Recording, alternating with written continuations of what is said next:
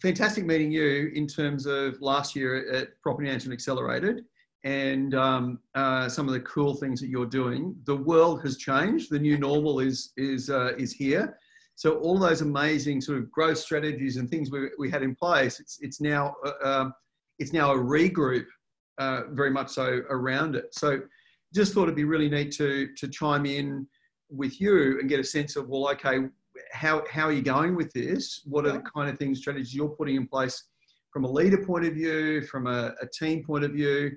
Are your team working remotely already? Are they still coming to the office? How's that all working? And, you know, for our New Zealand friends, they're in lockdown. Like they're just like, okay, I'm at home other than shopping, a medical issue and so on. Yeah. Definitely interesting times, isn't it? I mean, absolutely. I think I've seen more innovation. What's that wheel behind you, by the way? Oh, that's our wheel spin for our team. Let me show you. Ooh la la. I'm liking the wheel spin already.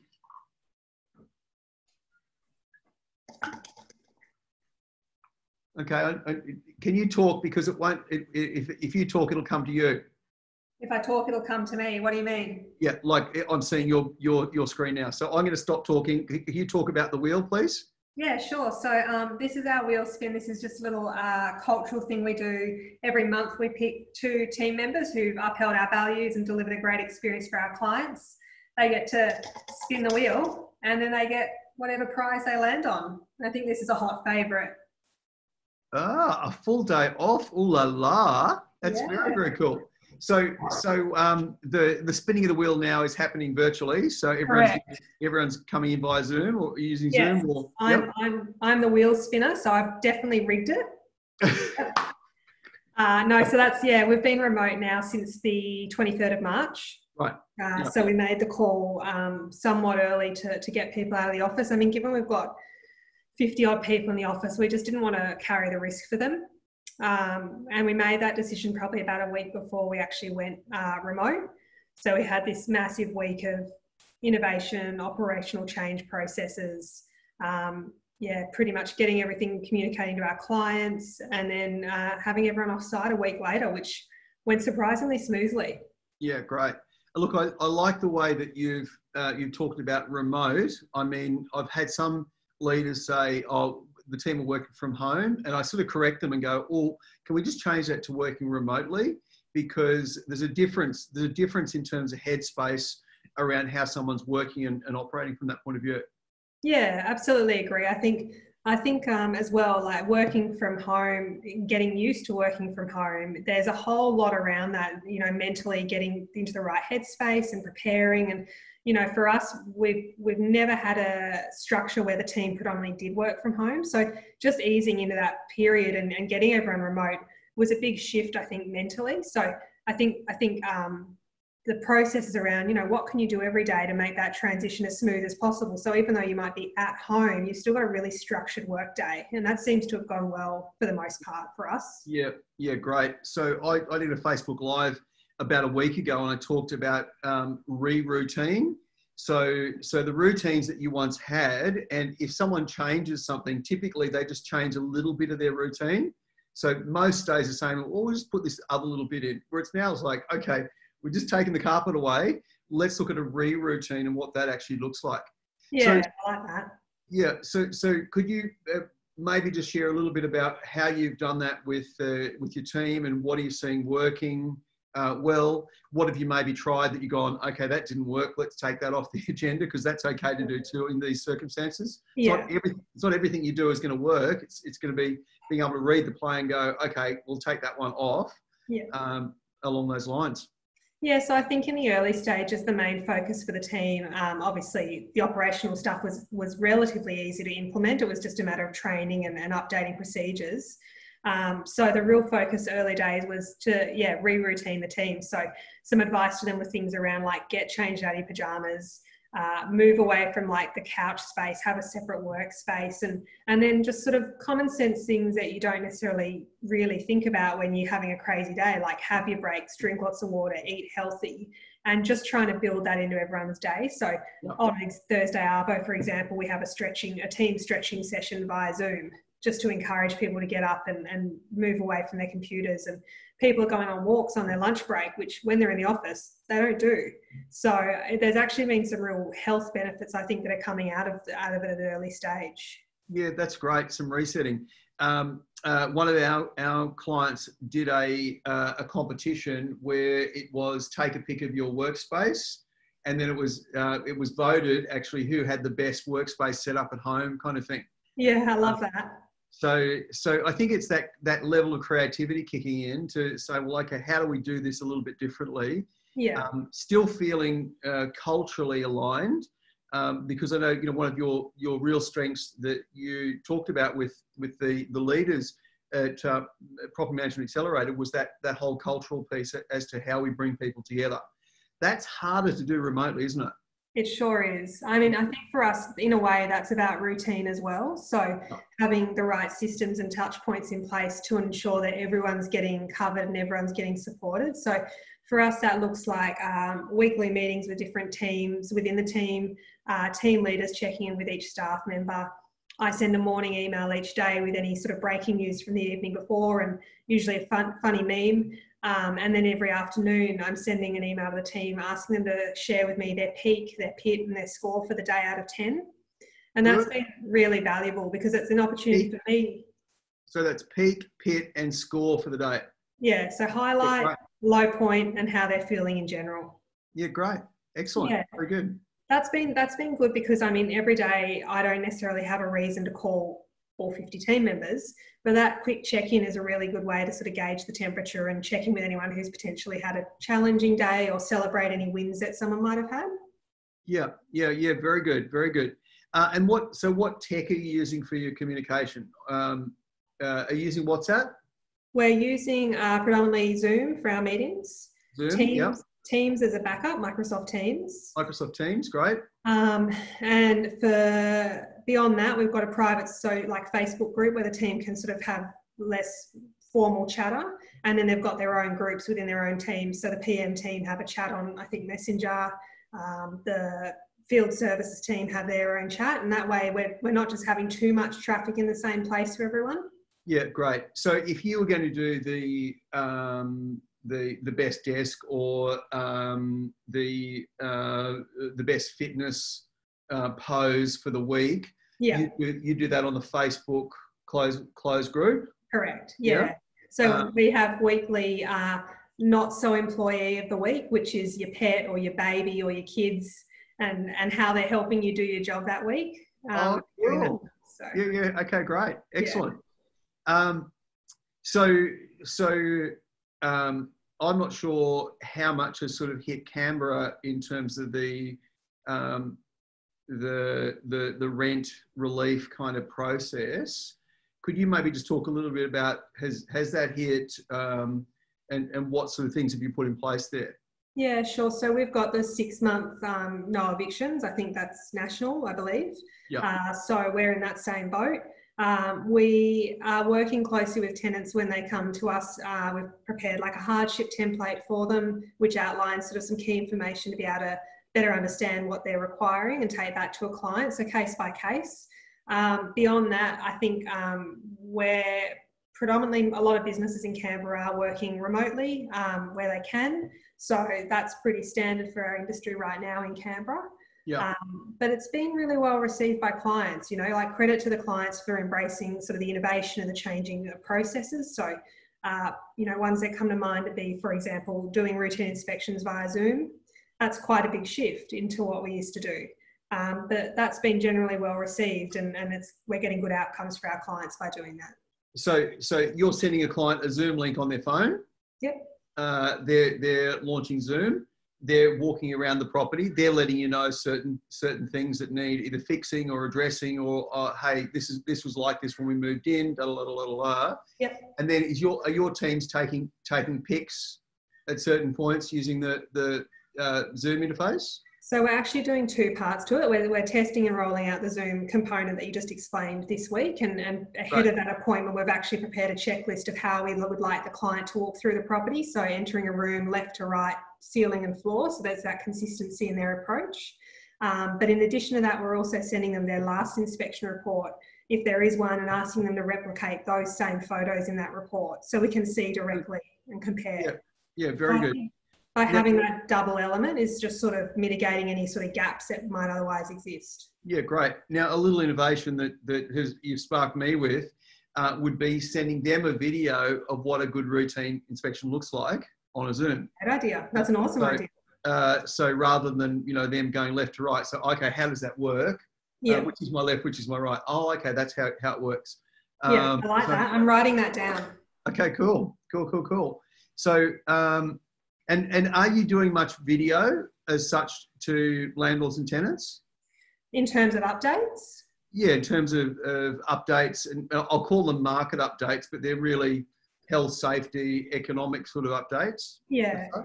So we're doing written content about 2 to 3 weeks apart, and in terms of the content to our tenants and our owners. And in between that, if there's any major updates, we're adding video in between as well. I'm really conscious of the importance of consistent and clear communication, but I'm also conscious of the fact that there's a lot of information overload right now. So we don't want to communicate just for the sake of it. We actually want to be able to add value when we do communicate. This is a really important point. I've chatted this morning actually with the property management teams within RER Network, and we talked about being informed but not overwhelmed. So firstly, for us individually, we need to be in that mode. And secondly, taking that on board with clients, is this to inform them, or is this going to overwhelm them? And where do we need to go with that from a piece by piece? Yeah, I couldn't agree more. So have you had much of the portfolio requesting rent relief and so on? Look, not a huge amount at this stage. I think in part of that, it probably helps that we are in Canberra and we are predominantly a public service town. So there is a lot of more stable employment in Canberra. But in saying that, that doesn't discount the requests we have had. And obviously a number of our tenants and our landlords actually are going through hardship. So I think, we've got over 50 claims in already, and we're working through those case by case. Yeah. And look, I'm not going to go into specifically, because you're right, it is case by case. So it's hard to say, well, okay, what's the standard with that? Because at the moment there's no standard. The only thing that we're doing with our clients is put something in place for a month, because we don't know what's coming, in a week's time or 2 weeks' time as to from a new government kind of standard or policy or something along those lines.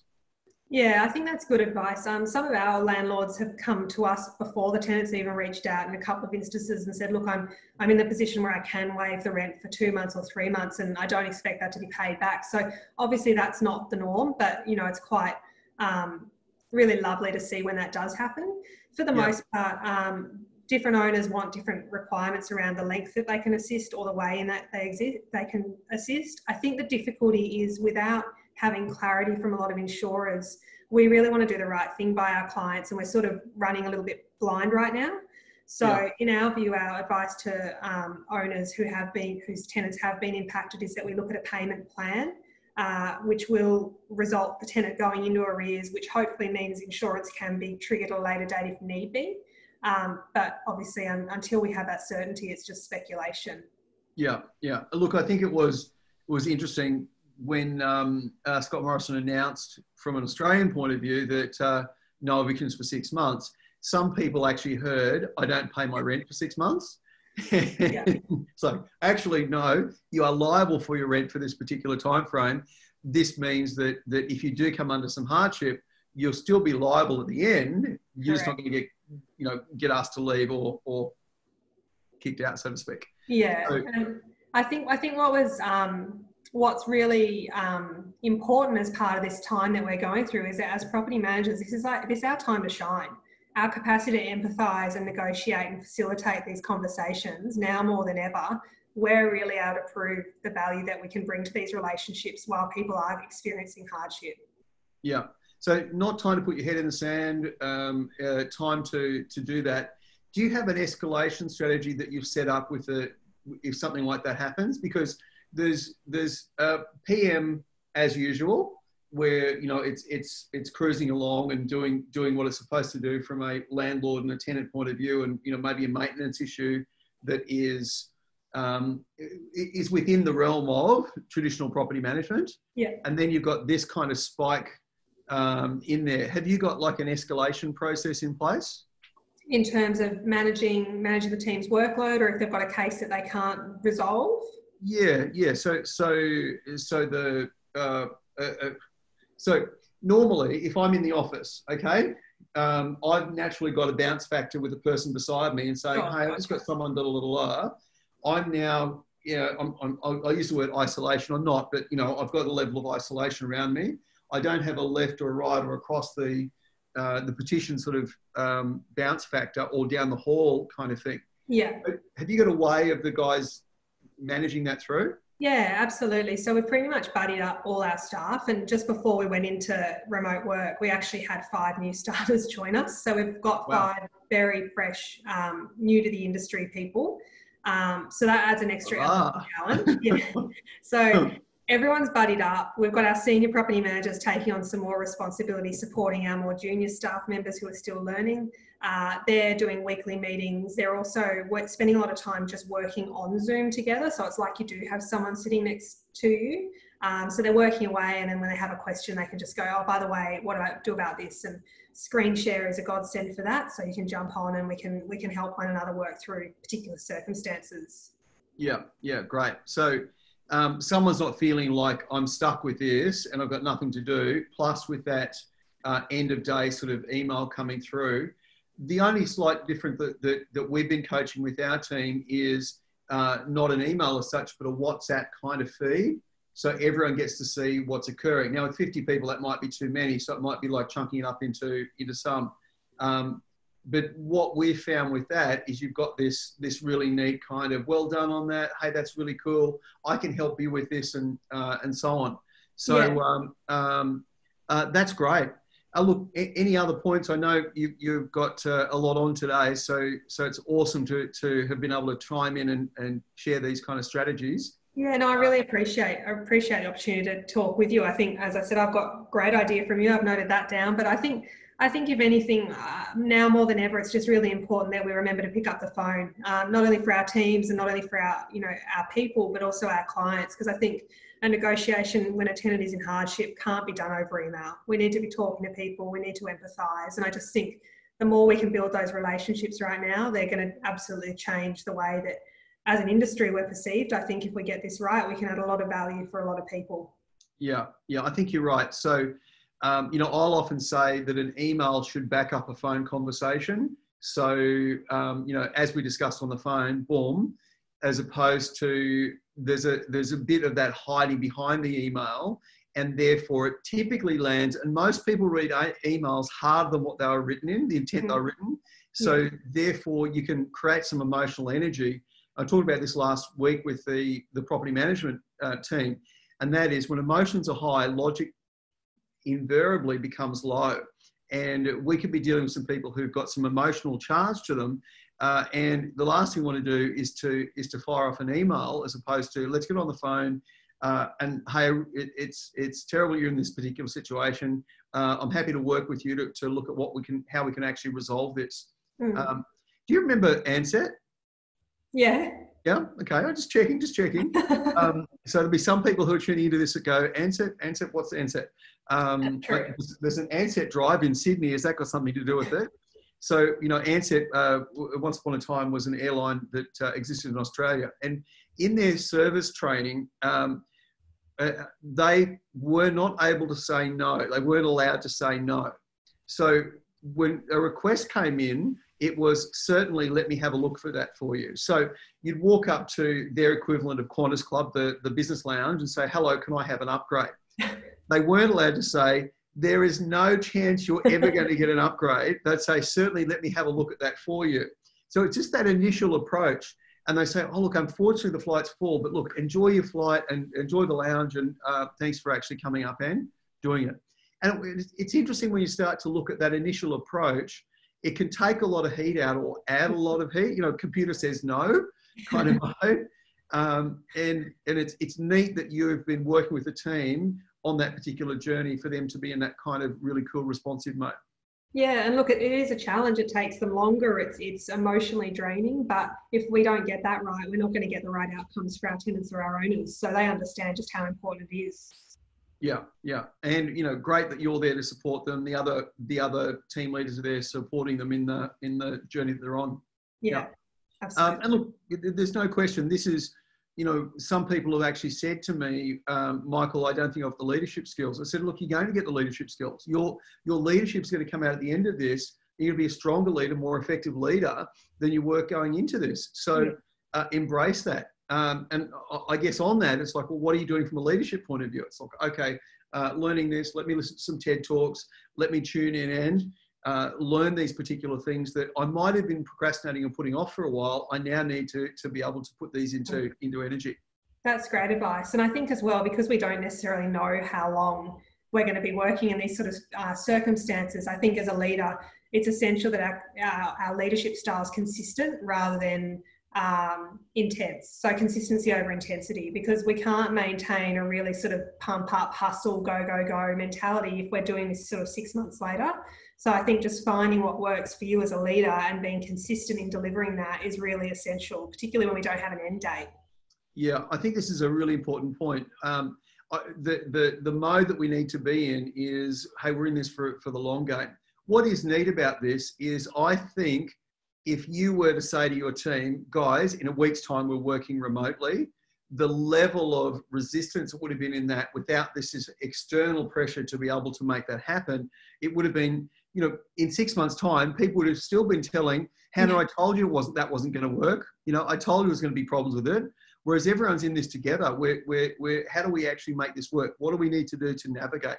And the third, the conversation I'm having with clients at the moment is navigate firstly, and on the other side of this, there's going to be things to capitalize on, but let's not worry about capitalizing right now. Let's focus on navigating, learning some new ways of doing things so we can be in a position to capitalize it down the track.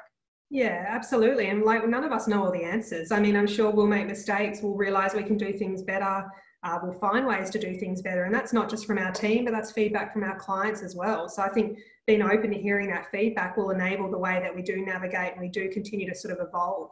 Yeah, it's great. And look, one of the things that we're talking a lot is, let's test this for the next week, or let's test this for the next 2 weeks and see if it works. And most people can take on board, I can do a test for a week or two. Let's test this for the next month. But if you turn around and say, for the rest of your entire existence, this is in place, there's just more natural resistance in that process. Of course. Yeah. Hey, Hannah, fantastic. Wish you well, safe, healthy, and economic navigation through the twists and turns that we know we're going to have in the Australian marketplace. Hey, thanks so much for your contribution. Massively appreciate it. Thanks for having me. Stay safe, and look forward to seeing how you guys continue to innovate. Thanks, Hannah. Talk Appreciate soon. it. Catch up.